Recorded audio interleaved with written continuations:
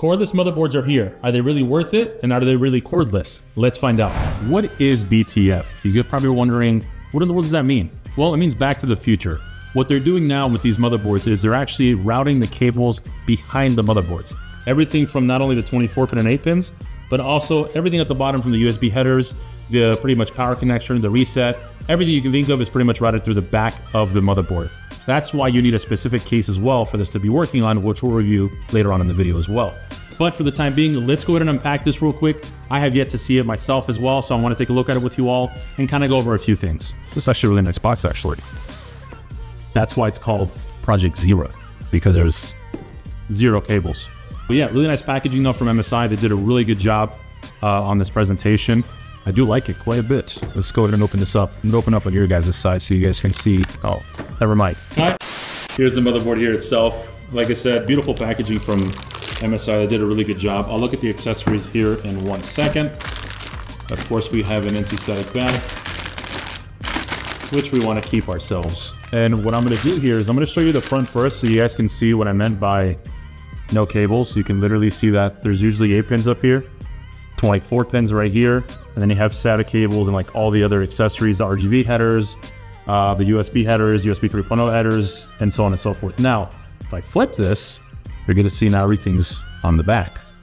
So that's why they're saying it's back to the future, hence the reasoning of futuristic. But yeah, it's a really nice looking motherboard itself. I do like the design. This is not like this is not an edge or a carbon.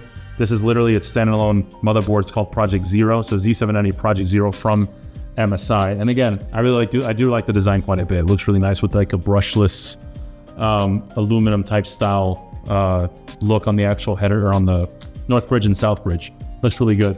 But like I said, cables all routed to the back. Number one, I said that you need specific cases for it to work with. Well, this is one of the cases. This is from MSI.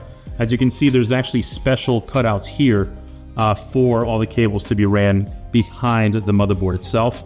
If I flip this over real quick, actually, let me go ahead and turn this over. You can see the board, same thing. Pretty much everything's gonna be routed through the back of the case itself. So on the front, you're pretty much not gonna see any cables except for the GPU. If you have a GPU that requires a 6-pin, they also do have BTF GPUs, which actually connects to the motherboard itself.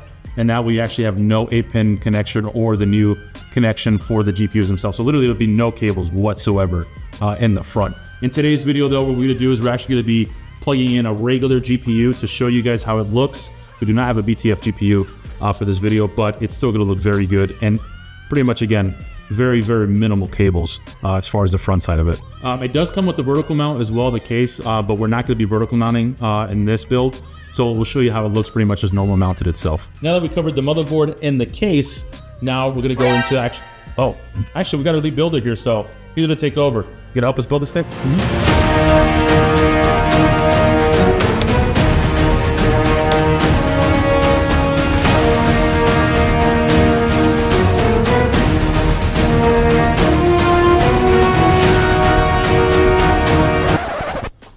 Wow, it looks good, man. So how was your experience with the BTF setup? It's pretty cool. Compared to like the normal ones, of course, I kind of have to see it backwards. Yeah, because like everything's like swapped if you look at it backwards, because it's in the same position as if you're looking at it forwards, but it's like on the back now. And you've been building those for so long the other way, so it's kind of like, yeah, it kind of confused me a little bit, but it came out really, really nice. I really like it. So anything more difficult or easier? What do you think? Cable management wise is probably going to be the biggest thing. Yeah, that came out a little bit easier, I think. Yeah. But nothing too hard or anything. Okay. So I guess the pro is to use pretty much just the simplicity behind the cable management, or yeah, cable management is gonna be so much better now. So no cons? Not so far. No. Not so far. I want to show them real quick on the back side here. Hit my fingers. Yeah, real quick. I want to show the back off real quick. The work that you did. You can kind of see how all the cables are being routed through the back of the motherboard really nicely. With this case, the good thing is there is a lot of room in the back, so it leaves that extra room for us to organize the cables really nicely. So everything looks really good on this side. You did an amazing job, as you always do. But it really makes it really nice as well in the back there, since all the cables are pretty much routed to the back. A long time ago when we first started the company, there was, I don't know if you remember, we would kind of hide a lot of cables behind boards and stuff. Yeah. With this one does it for us. It does it for us, which is really nice. So simplicity is definitely there. So like you said, there's a lot of pros. I personally don't see too many cons with it, but it just makes everything look a whole lot nicer. Also, this is a full-size ATX. I have a micro ATX version as well, and I can't wait to see what they do with mini ATX build. This actually be kind of wild. All right, so yeah, so if you want a PC just like this is called actually Project Zero on our website. This is rocking a 99-14900K with an RTX 4080 Super White Edition from MSI. Looks really good.